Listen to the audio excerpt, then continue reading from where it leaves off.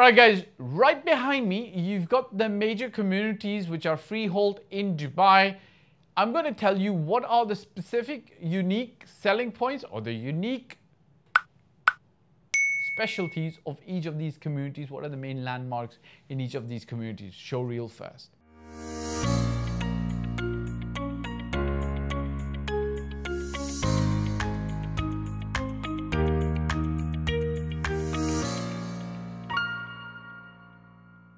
All right, guys, welcome back. Look, if you start from this side, I'm going to go one by one on each and every community, okay? So you've got Dubai Airport here just as a landmark.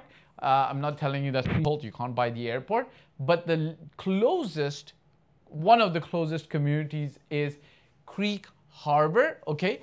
Creek Harbor is being built by Emaar. What are the major landmarks over there? Creek Harbor is going to have the tallest tower in the future, okay? When or how, I'm not sure, but the foundation's already been done. It's going to have a mall that's bigger than Dubai Mall because that area actually does need a mall.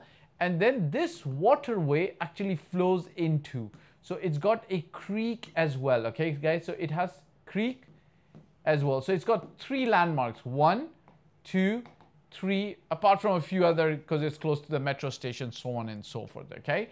When you come further down, Port de la Mer, World Islands, it's got the beach and water views.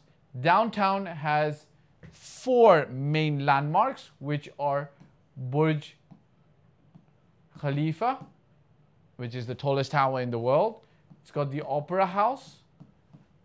It's got the fountains. It's got the boulevard, okay? MBR City in District 1 has a lagoon, a man-made lagoon, okay? It's called the District 1 Lagoon. Arabian Ranches has a golf course, okay? And then the villa communities have very nice landscaping. JLT has lakes, gardens, and metro, okay? So you can see this metro station actually connects over here. Dubai Marina, Emaar Beachfront, Palm Jumeirah, Palm Jebel Ali, obviously it's got beach access. Dubai Emaar South is undervalued land very close to Dubai World Central, which is the largest aerotropolis in the world and Expo 2020. So just want to give you a quick overview of what are the main landmarks. When you're investing in, let's say, downtown, you know that you've got 4 main anchors: Boulevard, Fountain, Opera House, and Burj Khalifa. Watch my downtown video. I've actually gone to all of these places. When you're doing Palm Jebel Ali, Palm Jumeirah, Emaar Beachfront, World Islands, you know that you've got another, you've got sea, anything sea facing, generally property prices go up anyways. All right, guys. If you've got a question, don't forget to ask me in the comment section. If you've got no questions, but you just want to work with us, there's a link below. Hit it, click it, let's talk. Don't forget to hit the like, subscribe, and bell icon. Ciao for now.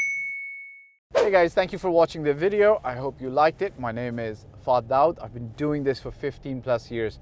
I started in Toronto, Canada in 2006, and since 2007 I've been based in Dubai and doing real estate in Dubai. Look, if you're looking to work with me, there's a form below and my mobile number. I do paid consulting. You can also get help from my team for services. If you like the video, press the like button, press the subscribe and the bell icon, and share it with your friends who you feel would be able to benefit from the content of this video. Last but not the least, I'll repeat, me and my team's role is always going to be to help and select the best property for you. Your role will be to invest in that property, and we will in turn invest in your life and your future. Bye for now.